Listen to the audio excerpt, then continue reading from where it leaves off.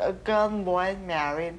Look, three kids. One girl, two kids, three kids. They're nice people, and that's it. That's it.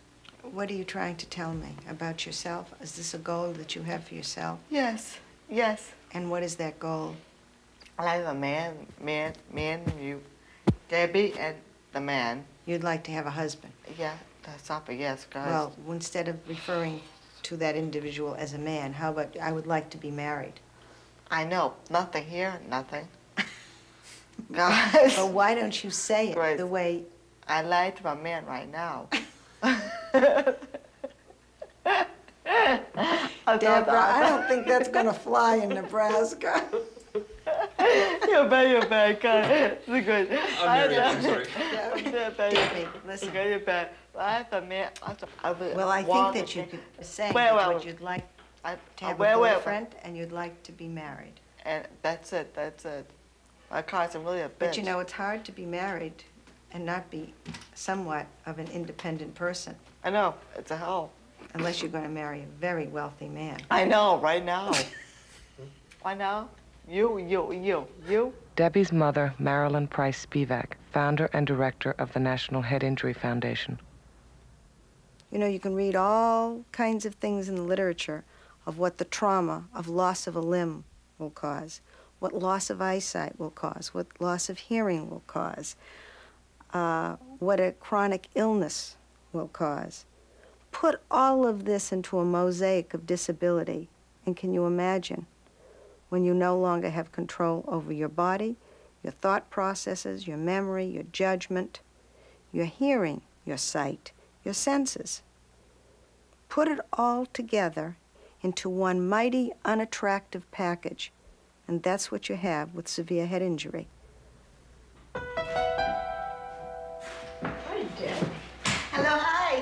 Have a good day to you, all right? You look very nice. You're very nice. Have a good day to you, okay? Goodbye. See you later, okay? 11 years ago, Debbie was in a coma for 3 months following a car crash. Today, she lives in a community of her peers at this New Hampshire Head Injury Rehabilitation Center.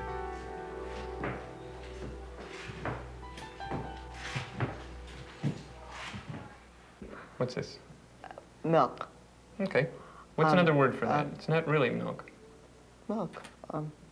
Milk. In my coffee, I put in sugar and... Cream. Cream. Oh, Okay. That's what I'd use, I think. I'm sorry, cream, sorry. Mm-hmm. Ketchup. Butter.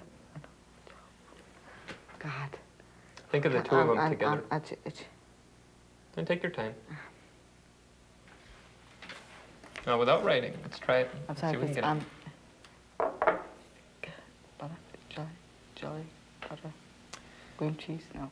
On my eggs, I want to put on some... Salt and pepper. Okay, good. Salt and pepper? Mm-hmm. Right. Salt and pepper. Okay, which is which? Salt. No. Salt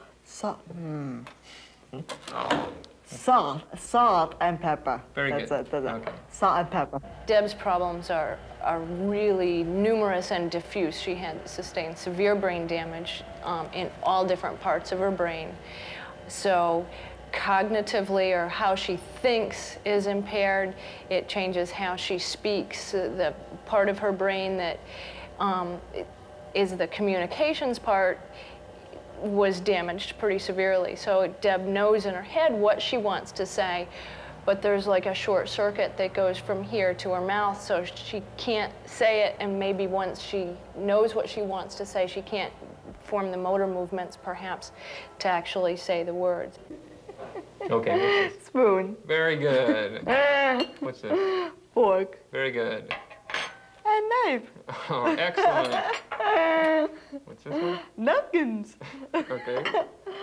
Food. Well, close. What do you call it? Eating.